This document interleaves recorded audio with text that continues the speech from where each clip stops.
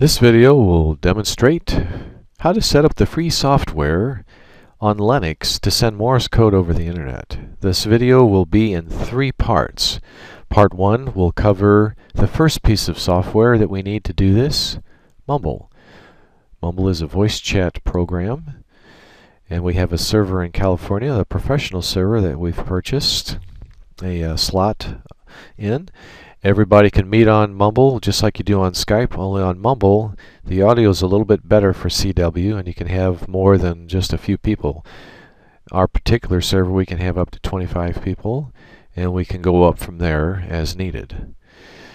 One of the advantages of Mumble is that it's free, open source software, and the developers of Mumble are focused on high quality audio and very low latency, which is perfect for CW, for the audio tones that we send, as well as for good QSK back and forth for a good QSO, so that there's not a big delay between the time you send and the time the other guy hears it, or the time he tries to interrupt you and you hear him interrupting you can stop quickly. So it makes for a very good exchange.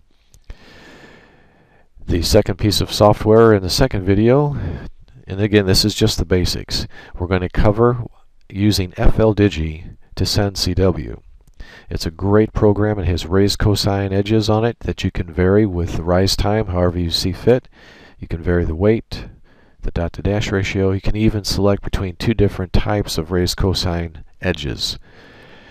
We'll also demonstrate how to use paddles and keys in the second video if you don't want to type on a keyboard to send CW. The third video, we're going to show you how to set up your own virtual audio cable, which they call the ALSA loopback sound card. This is a free virtual audio cable that you have to build. It requires a few steps, but it's not that complicated, and you should be able to easily do it if you follow the instructions on the video. So let's go ahead and kind of give you the concept here. We're going to send CW through FLDigi, or your CW paddles or keys going into your line in jack. Right now I'm going to just show you how to do it with FLDigi to begin with. We're going to use the loopback sound card, and FLDigi is going to send to the sound card. Mumble, on its input, instead of using a microphone like you would on Skype to listen and send out audio from each station, Mumble's going to listen instead on this virtual sound card, and the only thing playing on it will be CW, so that the output of Mumble will not get into the input of the same Mumble client on your desktop, and that would cause an echo effect and everybody's signal would get bounced back to everybody else, and it creates an audio disaster. So you have to have 2 sound cards on Mumble, one separate from each other. So you need one sound card for the input and another separate sound card for the Mumble output, which you'll be able to hear everybody with, and I'll go over that on this video. So how do you download Mumble? Don't worry about going here to do it. This is just if you want more information on it. It's already on your Ubuntu. I'm using the standard edition of Ubuntu here, 10.04, with all the standard and basic updates that are the stable updates, nothing else, nothing more. If you'll go into your system menu, administration, select the Synaptic Package Manager, and in the quick search type in Mumble, and it automatically brings it up. This is the correct version for the latest stable one. Click the top one there, mark for installation, click mark, click apply, apply. That's as easy as it gets, just about. So this will automatically download and install the latest stable Mumble. So we'll close that out, and then we'll minimize the Synaptic Package Manager. So let's go to Application Menu. It should already be here in the Internet column, and there it is, Mumble. Click on it, it'll bring it up. And this first screen, you don't have to worry about, just click No. I want to show you the settings to use instead of letting this wizard find the settings.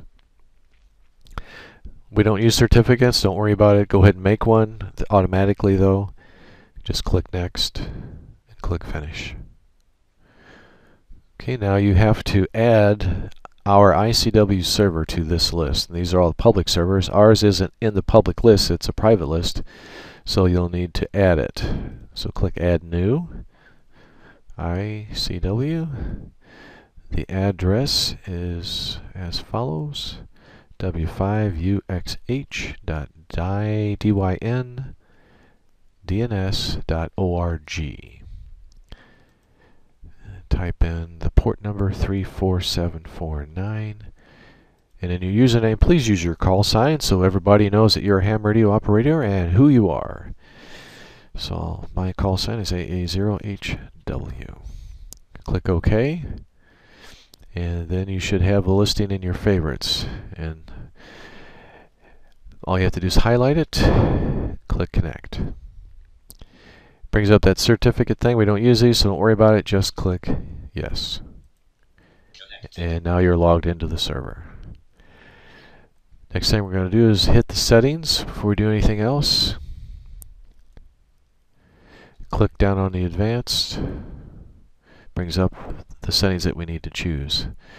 For the system interface, I'm using Pulse Audio on this video. I found this to be very convenient, and you can change sound cards really easily, as well as trying to find that stereo mix can be a real hassle, but you don't have to worry about it with Pulse Audio, and I'll show you that in just a second. You have other options. You can use OSS or ALSA for the Linux, but I'm going to stay with Pulse Audio. Use the default. Voice activity is just like Vox, so as mumble input hears something, then it's going to activate in transmit mode. Click. So just follow these settings here as I do. Click amplitude. Bring this slider down. The silence below. Bring the speech above, right about there. So right about where the amplitude is. Quality. Take it all the way up. We want full quality here. Audio per packet. Take that all the way up. Noise suppression, this is important, turn it off. This noise suppression will try to suppress the CW since it's a single pitch, but when you turn it off it doesn't do that. We don't need amplification, so turn that all the way off, or down to 1. Click Apply. Instead of selecting the sound card here, we're going to do it on the Pulse Audio volume control. Right now I'm using defaulted to my microphone. That's why you see this VU meter. But we're not going to use the microphone. We're going to use something else. Okay, go to the Audio Output tab. If it's positional audio, unselect it if yours is checkmarked. Okay, follow these instructions for the settings here. Take that all the way to the right for the default jitter. Output delay all the way to the right. Now if you're using headphones, sometimes it's helpful to turn this up a little bit. I'll take it up to 150. Get a little extra volume for your headphones. That's about all you need to do here. Click Apply.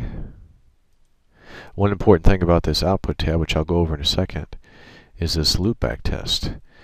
Under loopback, on the drop-down options, if you click Server, everything you send is going to go to the server and come right back to you only. So you can hear what your own signal sounds like.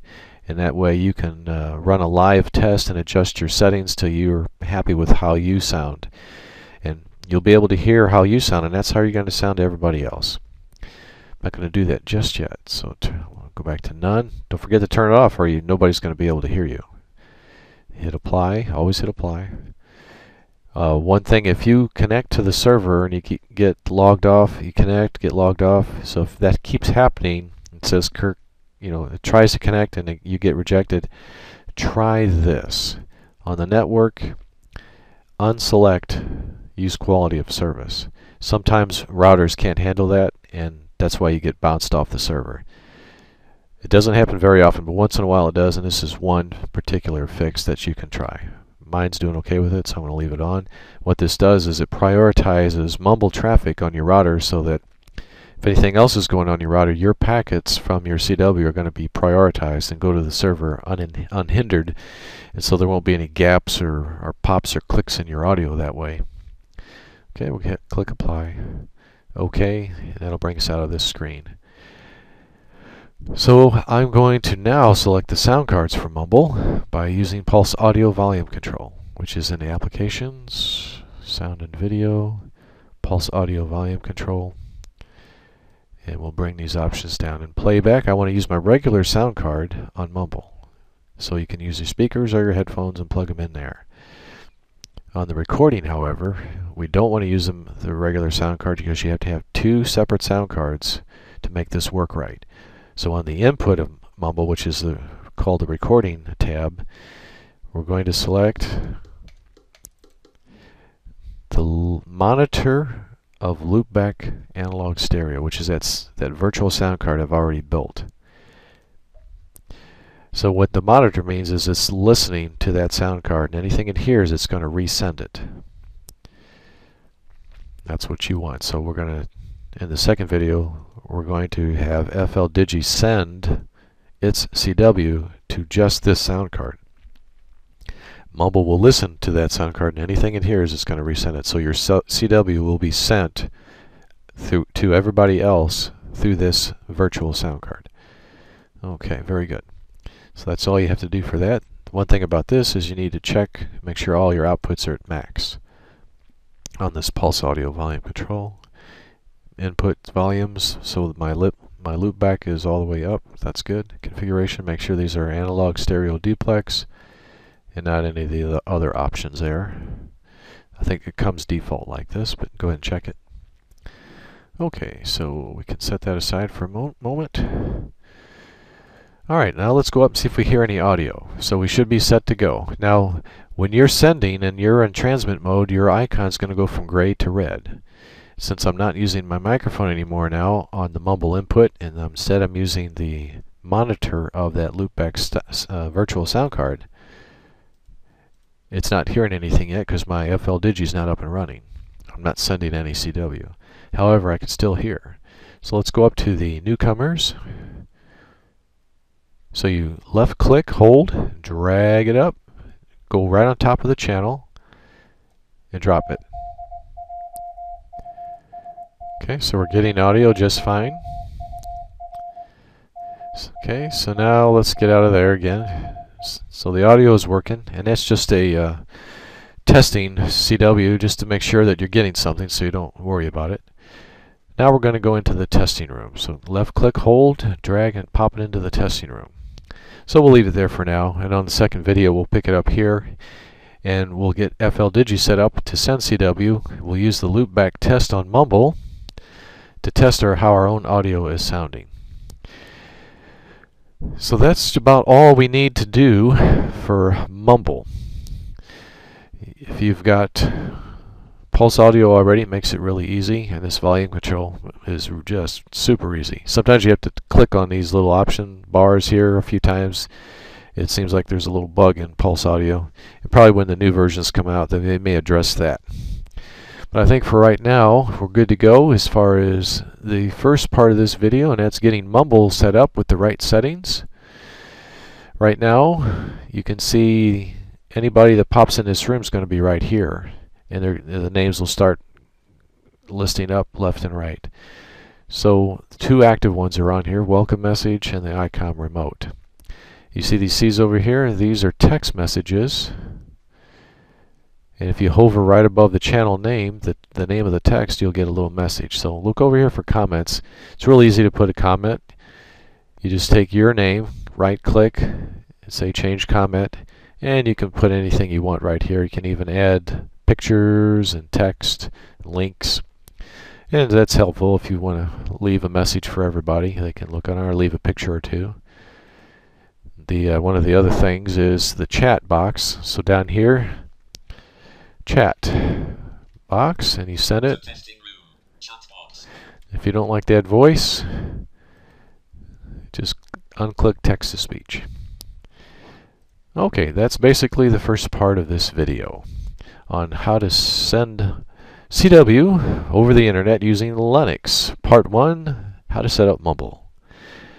So please click on the second video and we'll go over how to set up FL Digi.